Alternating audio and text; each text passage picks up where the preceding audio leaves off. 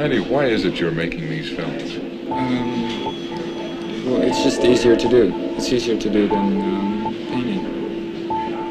Well, because you just, the camera has a motor and you just turn it on and you just walk away. It just takes all by itself.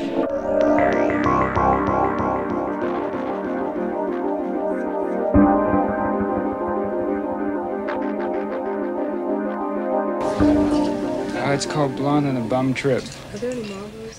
What's it about? It's about a naive young lady who goes to Hollywood to make it big.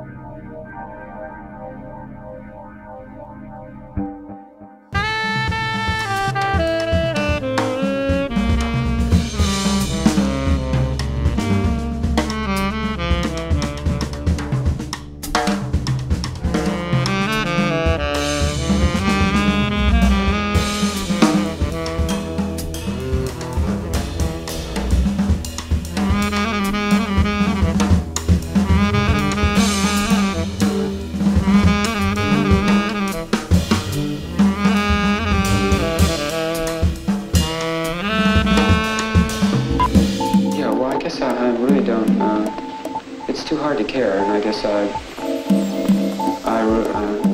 care, still care, but I mean, it would be so much nice not to care. How do you like working with Andy Warhol? Oh, I like working with Andy a lot. You think he's a good director? Well, he doesn't direct the pictures at all. He wasn't even there most of the time. Oh, I see. When you began, you made the films very simply without moving the camera and so on, and now you've tended to make them more and more complicated. What are you trying to do now? Just trying to see what else the camera can do. And I'm mostly concerned with doing bad camera work and zooming badly, where you zoom and you miss the most important thing.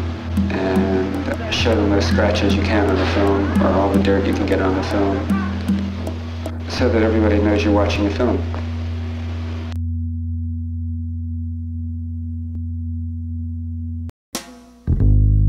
Here we go. Here we go. Here we go. I had great visions of going to Richard Avedon, see. I mean, magnificent. He came up for me that day. And he said, all right, we're off. And I said, well, where are we going? He says, down to 42nd Street and Broadway. I said, what are we going to do there? He says, I want to take pictures of you. I said, for what? He said, for the portrait. He said, we'll take the high key and the low key, and I'll push you inside, and you watch the little red light. And I froze. Here we go.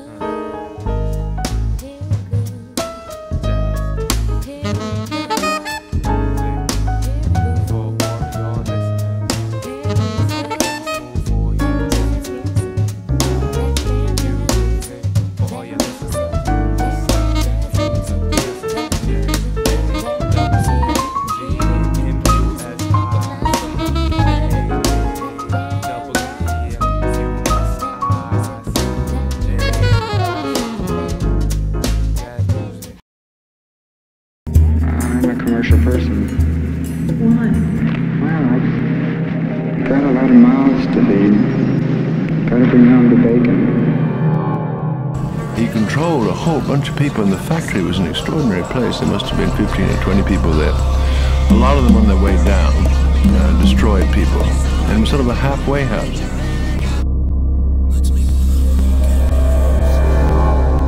The factory, how to explain the impact of it, what it felt like, is something that probably hasn't happened in this century. It was just the ultra salon in the days of acid trips. It was high-powered lightning bolts, Velvet Underground, Andy Warhol, superstars. Anyone who came to New York, you gotta go to the factory. You know, someone would bring you to the factory if you were famous at any rate. It was just the burner was always on.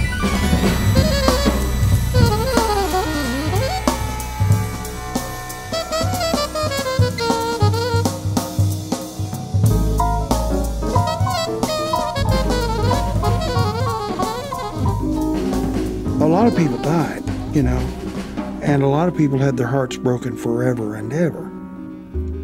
but it was really a rough democracy, you know. Anyone who came to the factory could have their screen test to be in the films. And it was just 3 minutes sitting in front of the camera where Andy would load the film in, focus it, and set the frame, turn it on, and walk away. And you were sitting there, it was up to you what you did. Usually people just sat still for like 3 minutes. The screen tests, Gerard Malanga recalled, were studies in subtle sadism.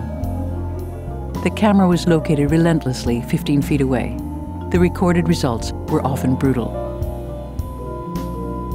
I looked like a refugee from the Menninger Clinic, the actress Sally Kirkland said after seeing herself on screen. You sit staring at the camera, and after a while, your face starts to disintegrate. Feel pretty good about being shown here at the Whitney Museum? I don't know, Candy. What do you think? Well, it's good. This is the first time Candy's been to a museum. Oh, is it? You never been to a museum before? Maybe when I was in school, but I live only across the street, so I can come here all the time. What do you think of the exhibit?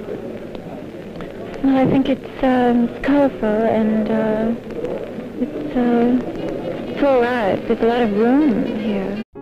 And does it matter to you that this is so, that they feel one way rather than another about you? I don't really understand. What do you mean?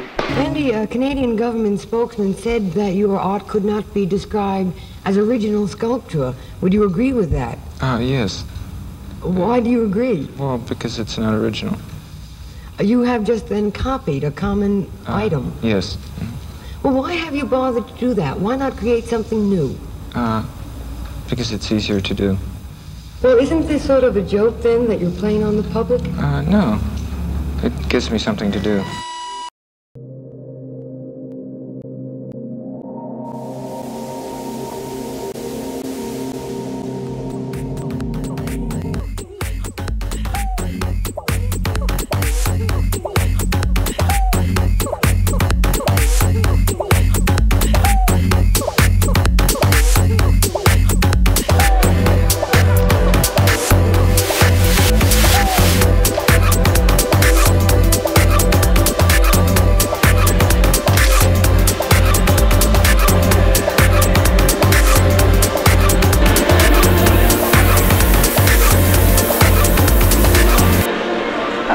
I've said what you probably think are an awful lot of pompous things about your work and what it means in the 20th century and everything. Do you agree with any of it?